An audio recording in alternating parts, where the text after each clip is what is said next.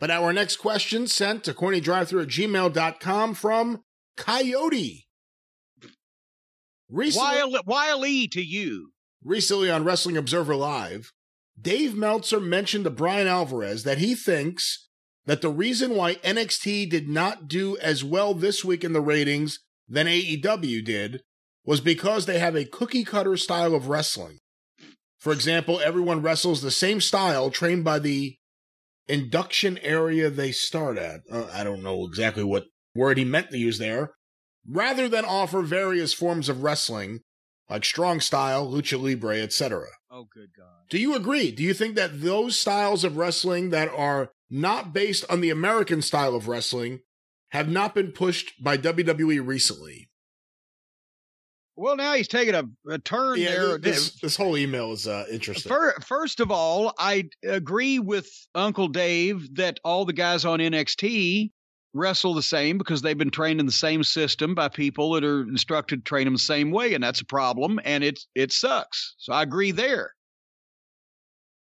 How he cannot apply that same statement or principle to AEW, because even more so, at least you can follow the NXT matches, even if you don't like them.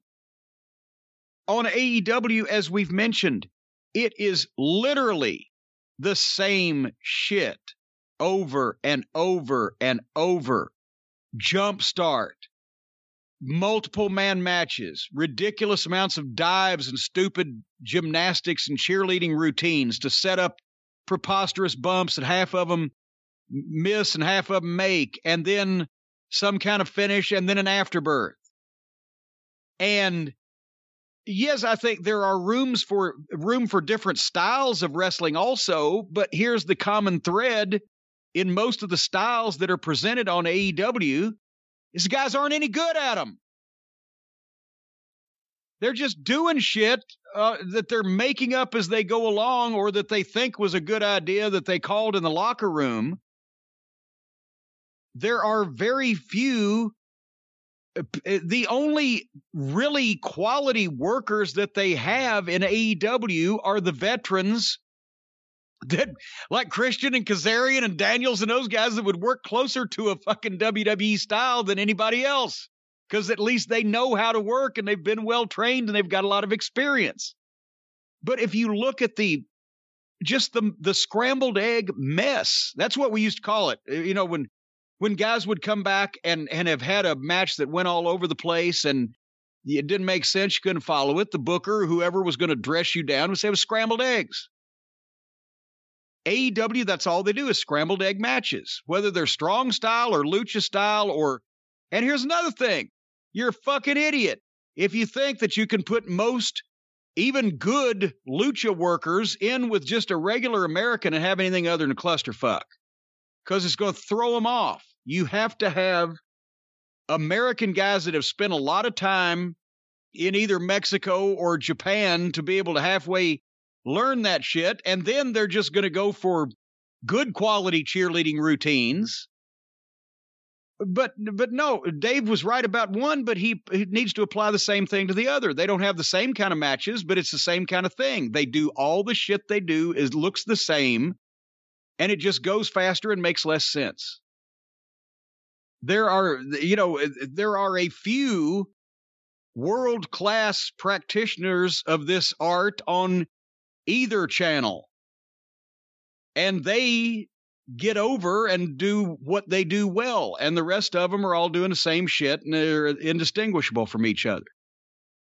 Figure me out the difference between the Lucha Brothers on AEW and the Lucha Suits on NXT, except the Lucha Suits are not as dangerous or reckless in their work, and actually the match tries to make some semblance of sense.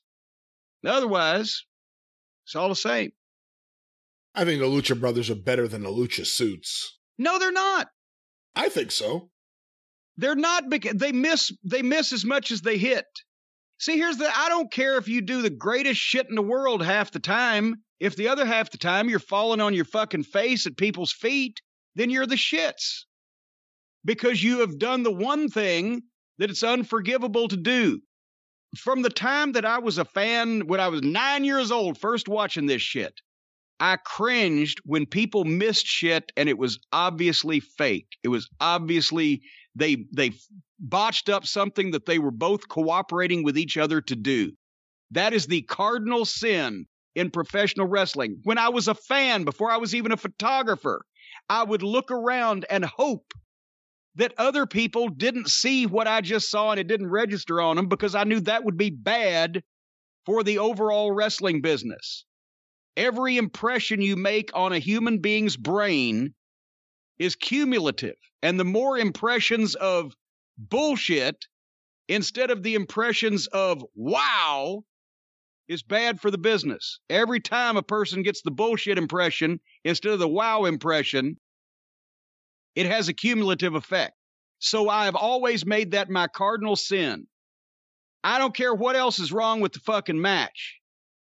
If you do shit that's above your fucking capabilities and you fuck it up and it looks phony, that's the worst thing you can do in the fucking ring. I'd rather have somebody do basic shit and make it all look good and not see through. Because and somebody's going to say, well, that person wouldn't get over. Well, that person doesn't need to get over. Because if all of he can do is basic shit and make it look good, he can't make the good shit look good, then he doesn't need to get over. Don't fuck the business up trying to get over. That's the whole point with these, the whole concept of the existence of a team like the Young Bucks or these other goofballs. Just because you can't get over by doing this right doesn't mean that you should be allowed to prostitute it to your fucking specifications so that you can get yourself over and make the business look like shit for the rest of us that can do it right. So that's always been my thing. And the Lucha Brothers fall on their ass half the time. So I don't care what they do the other part. If you can't go all the way through a match without a buzz-killing moment that looks obviously phony, you shouldn't be in that fucking spot. You said when you were a kid, you used to cringe when you would see that. Any examples? Was it Bruisers TV? Was it guys you saw live in Louisville? Oh, boy. Well, I mean, there was always, especially in the mid-'70s, when you'd get some guys that Nick would book because they had so many towns going and et cetera, that in the opening match, somebody would do something and it was just, ooh. And sometimes even the people go, oh, like you'd hear the little grumble like, ooh, I think they're faking. Because it was not a goddamn foregone conclusion. And on Bruisers TV in the dying days of, oh my God, one of the worst things that I ever saw, I was already smart to the business by then, but everybody in the building groaned. The 1982, or was it 81? God damn it. 81. Because 82, I was about to get into business. But 81 WFIA convention was in Indianapolis. And that was 8 years too late.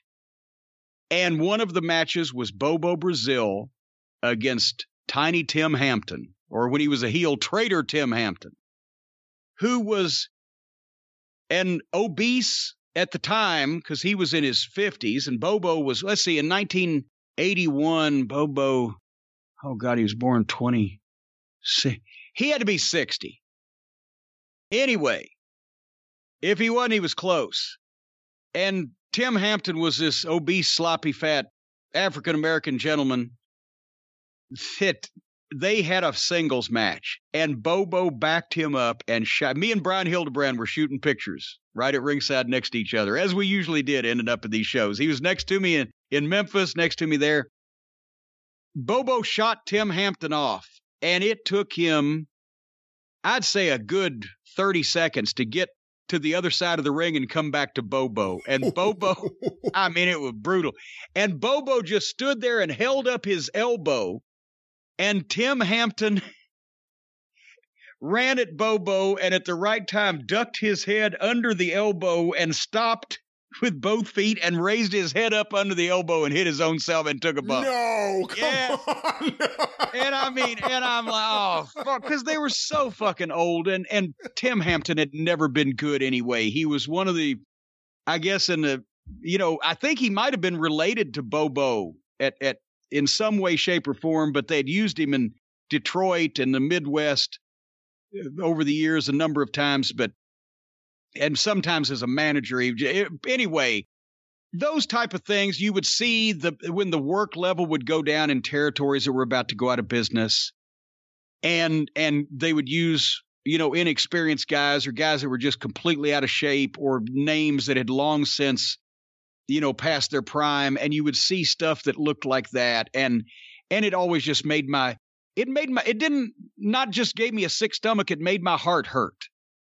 I said every time, and that's why I always tried to, whatever I did physically, it may not have looked like it killed somebody, but it looked like I was trying with all of my heart. That was always the criminal offense to me, doing something that didn't look good or that you could visually, it slapped you in the face, was requiring cooperation. I know a lot of wise asses will say, well, somebody shot you into the ropes, you wouldn't come back. I got news for you. On certain occasions, especially if somebody like one of the Road Warriors or fucking Dr. Death or somebody got a little fucking excited, you'd come halfway back when they shot you in those ropes before you could stop yourself. But the point is that there are things in wrestling that came to be accepted visually as working, not as working in wrestling, but it worked. Visually, it worked. You couldn't see through it. It was accepted. This is the way things are. It didn't slap you in the face. If you sat down and micromanaged it, yes, you could figure it out. But in the moment, as you're looking at it, a live event or on TV without stopping and slow-moing it, oh, wow. But there were also things, and there now more than ever are, where they're slapping you in the face with obvious cooperation, where two grown adult men cannot stand on the top rope while fighting with each other without losing their balance. No, it can't happen. Not in any universe. Or all this other stupid shit where they wait to catch the diver. And they stand there slack-jawed and dumbfounded with a monotone expression on their face while somebody goes through 15 goddamn revolutions of a flip off the top rope so that they can give them a move. All you'd have to do is walk away from it. The obvious shit that nobody can fucking rationalize could really happen and is not the subject of cooperation. That's the worst criminal offense in a pro wrestling event, and that's why that I always rewarded guys that worked for me for doing a degree of difficulty of 5 and an execution of 10 instead of the other way around. If you're going to fucking expose the business, make everybody look like idiots, do it on somebody else's show.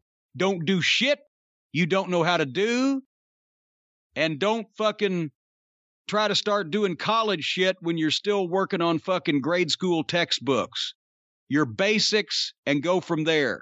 If you can't fucking perform the shit that you were doing in the wrestling ring and make it look good to the people without obvious cooperation from your opponent or without fucking falling on your face and not hitting the guy to begin with, don't do that shit, whether it gets you over or not. Because I don't care if you get over. I care if the business gets over and stays over.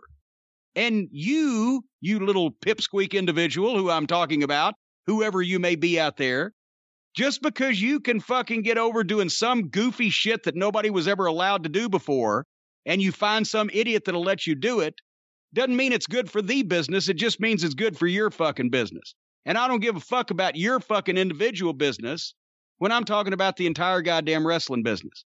And that's why that everybody now that doesn't watch wrestling anymore, which is the majority of people, think it's all a goddamn shit show, because all of a sudden everybody was just allowed to do whatever the fuck they wanted to do, whether it looked good or not. And all those impressions on individual people multiplied over a period of time has led to the average person now saying wrestling's a fake bunch of silly bullshit and we ain't going to watch it. So that's why fuck y'all. I hate you. Well, it's too bad that you can't sue these perpetrators of fakeness in professional wrestling. If I can sue these perpetrators and puppet masters, you know who I would get? You know who I would call in a second if I could figure out a way to sue these people for malfeasance in the wrestling business and failure to fucking keep up proper appearances? You know who I would call? Do you know? Call Stephen P. News.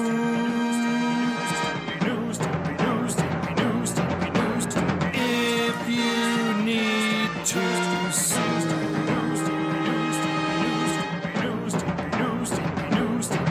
An outlaw mud show or two. Still to the rest. That's exactly right. Whether it is fakery, treachery, criminality, and malfeasance in professional wrestling, or in nursing homes, the VA hospital, poisoned towns. 3M. 3M. What do they stand for? The Minnesota Manufacturing and Mining Monopoly? That's 4 M's. That's 4 M's. Anyway, That's 4 it was M's. on Twitter. But nevertheless, all those people, Johnson & Johnson, for heaven's sake, let's not forget both of those big Johnsons. All of those people and more have been brought to their knees, had their knees freeze and their liver quiver, courtesy of the consigliere of the cult of Cornette, the attorney for the ages, Stephen P. New at newlawoffice.com, 888-692-8084. Yes, he has brought numerous grown men to their knees in front of him, and he can do the same thing.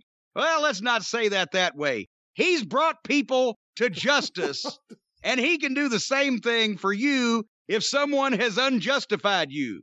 So regardless of what your issue may be, what your situation may be, give newlawoffice.com, 888-692-8084 a call and try to get even with Stephen. He will advise you on your situations. But once again, these major corporations and these heartless businesses and institutions that don't care about the little guy. Imagine being assaulted at a VA hospital. Imagine being mistreated in a nursing home. Stephen P. News on the side of the little guy. He will get even for what has happened to you, your family, your friends, and your close social circle of beloved enemies.